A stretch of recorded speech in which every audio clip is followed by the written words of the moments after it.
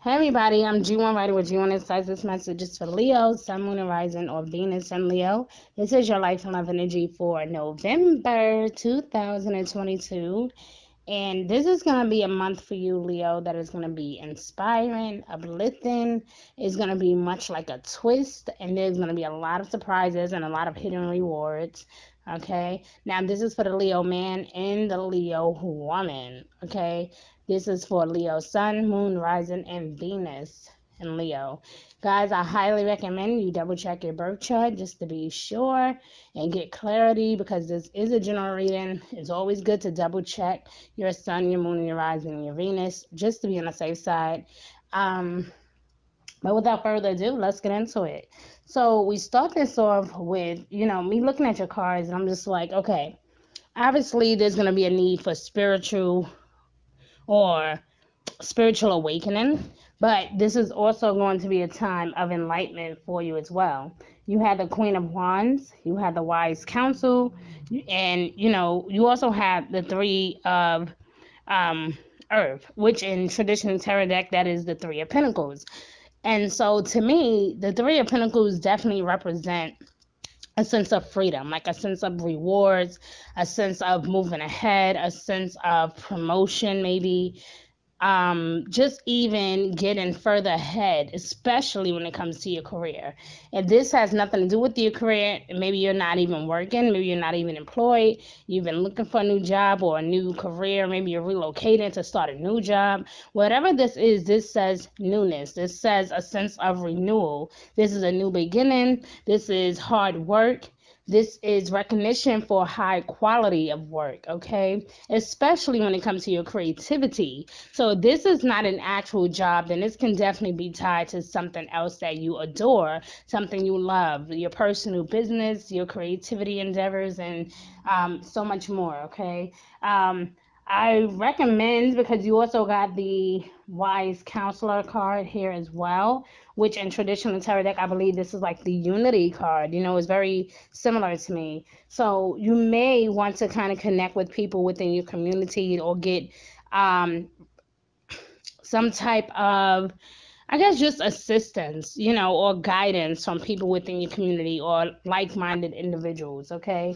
Because when I look at the Wise Counselor card here, it says unity with a spiritually minded community. So this is definitely being spiritually grounded. This doesn't even have to be, it could be your pastor, someone in your church, or someone at the Kingdom Hall, something of that nature, okay? Something like a spiritual guide. This could be a tarot reader. This can be someone that can help you perform a new ritual to help you build and to build on this new legacy. You're on a new path. You're upon this new journey. You're coming into yourself. And the best thing that you could do is to have like minded individuals with you, working with you, helping you, surrounding you, pushing you to be your best self. Excuse me, that's what I feel like you need. And so on top of that, though, Leo, you also got the Queen of Wands. To me, that is so much your energy. Okay, like I said, the month of November come with a lot of hidden blessings, a lot of hidden rewards for you, but you have to be spiritually grounded. This is a time where you're going to be feeling like you want to be closer to your friends and family. However, the first 2 weeks of November may be a bit confusing. There could be minor headaches or heartaches or just difficulty trying to get along, maybe even just some minor misunderstandings.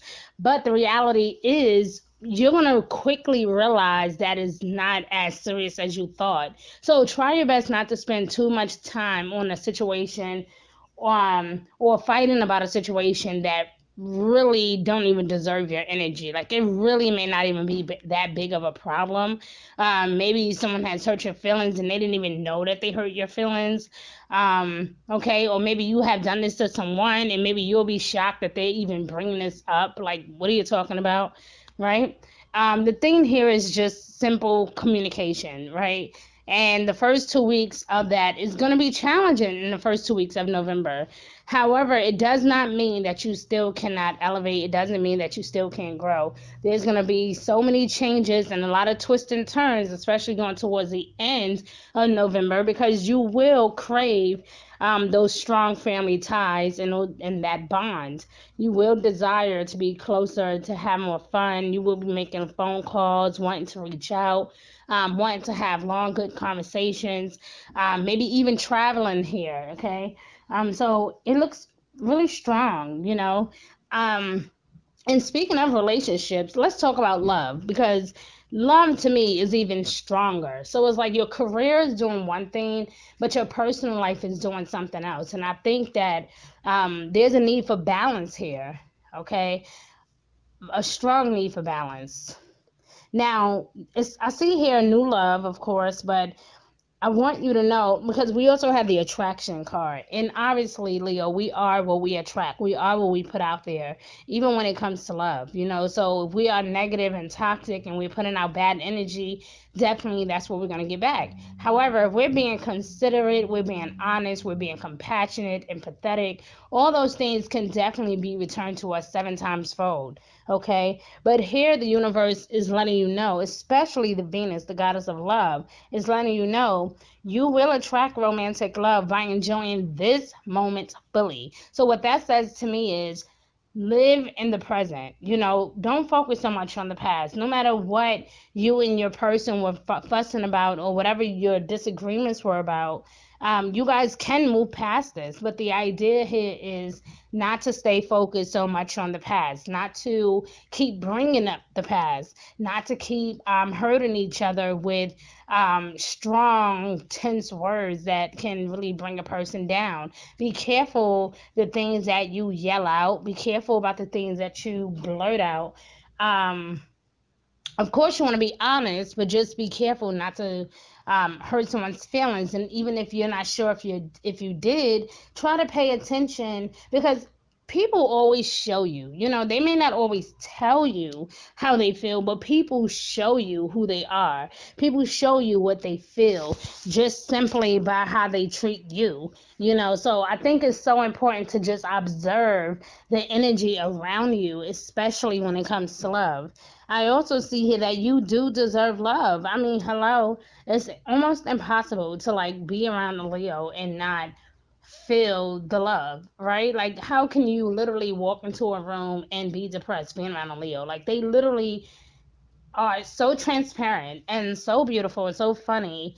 They have a very beautiful sense of humor, depending on how sensitive you are or not, right? Being around a Leo can be very inspiring. It can actually brighten up your day, especially for my cross watchers out there who are or could be desiring to date a Leo. You are in for a treat, because they can make very funny, loving uh, partners, but they also can be very loyal as well. Okay.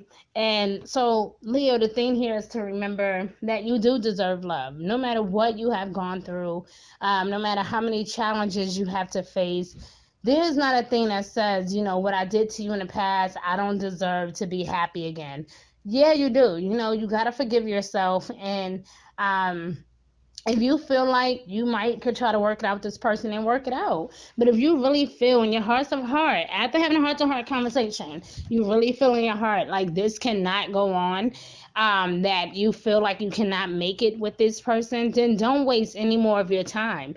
This is a season for you to be honest about what you desire, is to be honest with yourself spiritually. Is this relationship helping you grow spiritually? Is this relationship helping you grow mentally? Is it helping you grow emotionally?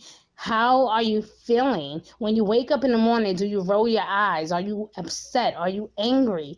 The feelings that you have been feeling, are they really towards this person, or is it something that's been pent up emotions from like eons ago? Is it like from 6 months ago, a year ago, 8 years ago? Like, where is this attitude coming from? Or is this something that you really are still harboring? are you still harboring old feelings? Is this something that you need to forgive and let go of, or is it something that you're just bitter about something else? What is truly bothering you, right? This is a time for you to sit back and reflect on what you really truly desire, even when it comes to love. But no matter what you choose, you need to believe today that you deserve love.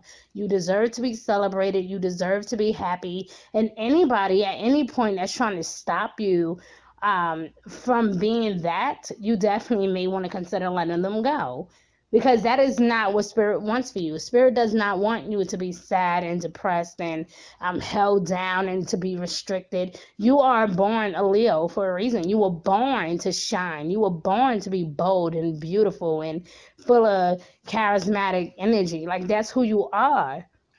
So if you're with a person, or if you're dating a person that's trying to stifle your energy, you may want to consider maybe counseling. Again, that wise counsel card did come out earlier. Remember, that wise counsel card is here. It did come out for a reason. Some of you could be engaged, thinking about getting married. Some of you could just be simply dating, thinking about getting engaged. Some of you could be married, thinking about a divorce. I mean, it is what it is. Or just simply, maybe you guys just have been going through things within your relationship, and it's not like you're trying to leave. You just want the bullshit to stop, right? I get that. I get that too. But the thing here is that it starts with ourselves, okay? Try not to be too controlling. When we resist the need to let go, we mess up the universal flow, because the idea here is to elevate. The idea here is to change. The universe is constantly changing roles and moving things around. As the energy is constantly shifting, and if we're constantly resisting the pain and resisting um the, how can I say, like, the turmoil, if we're constantly resisting, we can't grow. Every relationship have issues, okay? Every relationship have its problems. Every relationship have disagreements. It doesn't mean that it has to be toxic and you beating on her or him beating on you. uh it doesn't have to be that way. So it's more of, just, again, to me, I feel like there's just a need for balance, getting back to you, finding out what really makes you happy, doing what make you happy, because at the end of the day, you can't stop being who you are um because of somebody else. However, if this person is really truly the one for you, and you really truly truly want to be with this person, obviously something need to change. And you, my love, have to take our time to find out what that is, and why you are holding on so tightly to this habit, or why this person is holding on so tightly to their habit. The thing here is to spiritually evolve together. And if you guys can find a common ground in a way to evolve together, then of course, I think you guys will be just fine. Okay. Now, for a lot of you, whatever you're like, oh, my situation is more about work, the rules still apply. Even if this is a job, the same things apply. You could be harboring resentment towards your old manager, towards your company for not promoting you a year ago when you felt like you just deserved it. But let me be clear.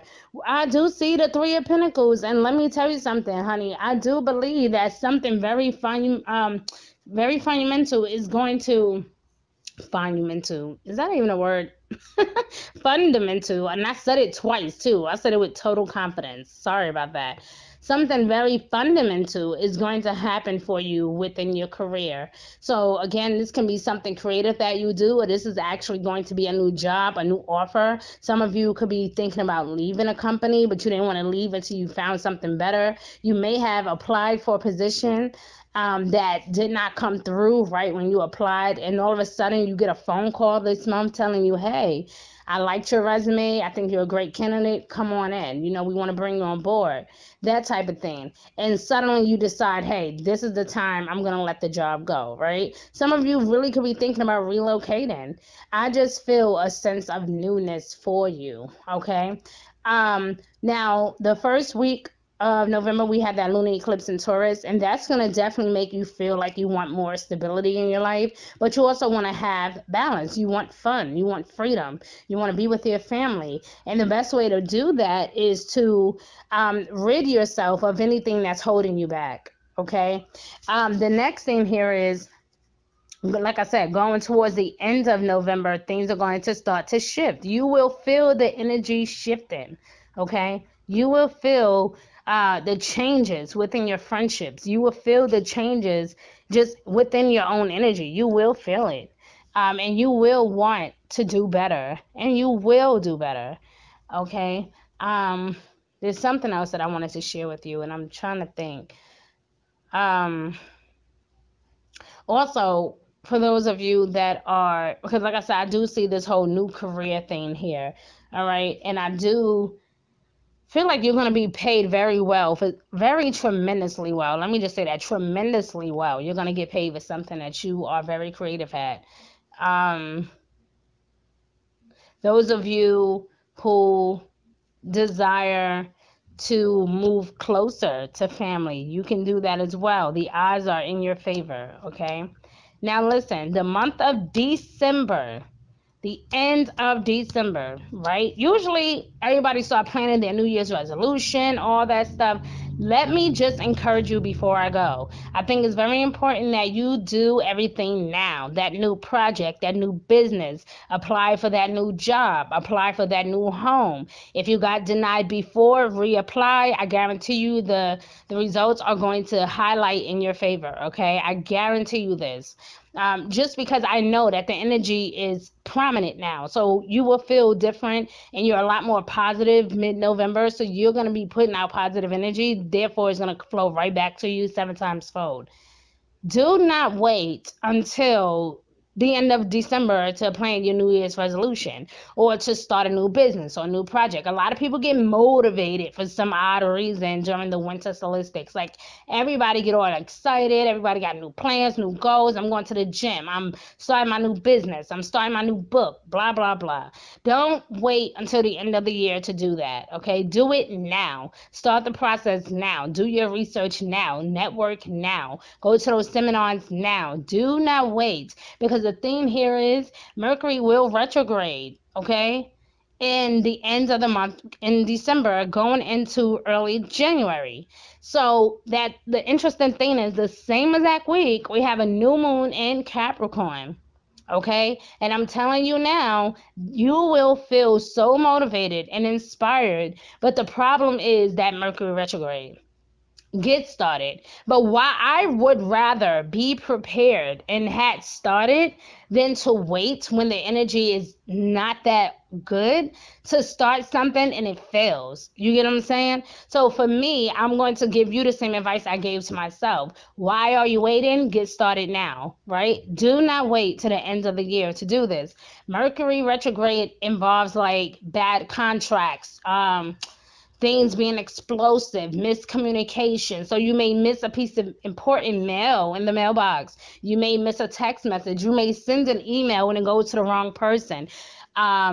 Mercury rules our communication, it rules technology, that type of stuff. And when it's retrograde, it can definitely take a back seat when, especially when it comes to our finances. So check out what's, if you guys look into your birth chart, I will also recommend you, because Capricorn is the 10th house, okay? Check your 10th house. See what sign is in your 10th house, okay? You will know how to maneuver during that retrograde. And the reason why I'm bringing that all up is because you need to get busy now. I'm telling you now that here's your warning, here's your confirmation from the universe. Do not wait. Get started now. Okay, you would thank me later. And I'm super excited to see what the universe is going to do for you once Mercury goes direct mid-January. You will see the changes, you will feel the changes, and you will be so glad that you took initiative and did not procrastinate. You're going to be so proud of yourself that you got started right away. Okay, so I thank you. I love you guys. Do not forget to like, share, and subscribe to my channel. Of course, if you have any questions or concerns, comments below. Everything is in the description for you to know. And again, guys, check out your birth chart so you can get clarity, because this is a general reading. So I thank you. I love you. And again, I'll see you. See you later. Bye-bye.